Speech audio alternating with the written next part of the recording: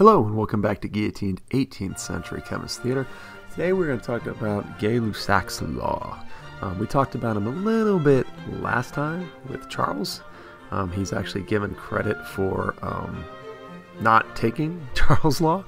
He did the work later, but he credited Charles for the work, even though Charles had not published his work. So he sounds like a great guy to me. Anyway, so Gay-Lussac's law is I call it the aerosol can law. You know, it says do not throw this aerosol can in the fire. Because again, all other things being equal, if you heat up the pressure of a sealed container where the volume cannot change, then the pressure is going to go up. And that's all based on the kinetic molecular theory idea that the gases are going to start moving faster. And so they're going to start colliding with the container more, and eventually the container will rupture if the collisions get enough to overcome the structural integrity of the canister. Think of it again. Now, a balloon really covers all the gas laws. But if you inflate a balloon enough so that it no longer expands, you could then set up a Gay-Lussac's law by heating the balloon up.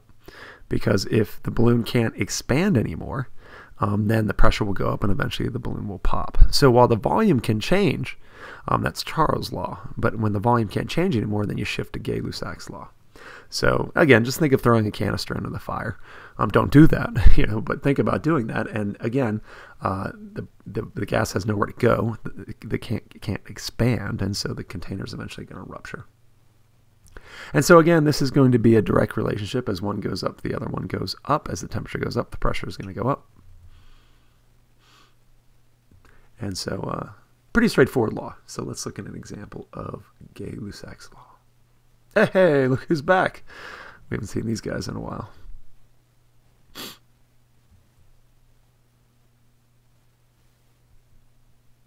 Yeah. Balloon. All right, so let's take a look here. A gas exerts a pressure of 1.12 atmospheres at 100 Kelvin. What would the pressure become if the temperature was raised? Okay, well, again, if the temperature is being raised, we expect the pressure to go up. And since it's going up about a little over 3 times, then we'd expect it to go up a little over 3 times. But let's see. So we're going to list our relevant information, P1, P2, T1, T2. We'll write down our blank equation, P1 over T1 equals P2 over V2. Solve for the variable. Again, get in the habit of solving for the variable. It's really going to improve your math chops. So there's P2. Let's plug in our numbers. And again, we had the temperatures in the right thing for this kind of conversion. And so Kelvin over Kelvin is going to cancel out. And as expected, it's going to end up multiplying out. So again, it ends up being about 4 atmospheres, which is what we expected. And so we're going to review some of the very early proto-gas laws that you might have learned back in elementary school. Yeah, that's a good one. That's a class. Oh, that's another good one. Oh, yeah, that's all 3 of them right there. So let's look at another one here. Go ahead, pause the video. I haven't asked you to pause the video in a while, but go ahead, pause the video, work through this problem.